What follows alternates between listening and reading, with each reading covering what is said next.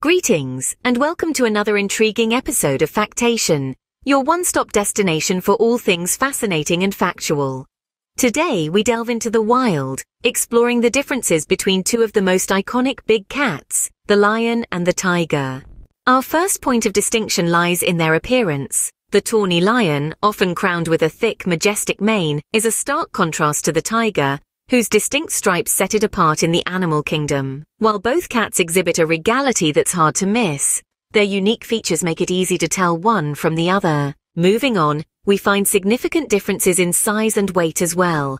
Tigers generally are longer and heavier than lions. A fully grown male tiger can reach up to 13 feet in length and tip the scales at 660 pounds. In contrast, male lions max out at around 7 feet in length and just under 500 pounds. Not only do these big cats differ in their physical attributes, but they also have contrasting social behaviors. Lions, unlike most cats, live in prides and hunt together, adhering to a system of cooperative living. Tigers, however, prefer a solitary lifestyle, choosing to hunt and live alone. Their approach to conflict also varies. In captivity, tigers have generally been more successful in fights against lions. However, when it comes to the wild, the dynamics change. Group structures like the formidable Mapogo coalition of lions could potentially overthrow a tiger. Our final point of difference is a fascinating one. Did you know that lions and tigers can reproduce together?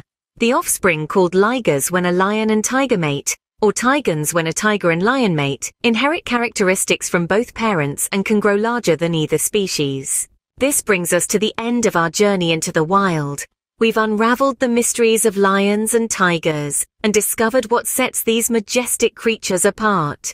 But remember, in the grand scheme of nature, both these big cats play a crucial role in maintaining the balance of their respective ecosystems. Before we wrap up, we encourage you to enrich the Factation community with your thoughts. Subscribe to our channel and share your views on this topic in the comments section. Until next time, keep your curiosity alive and stay tuned to Factation for more intriguing insights.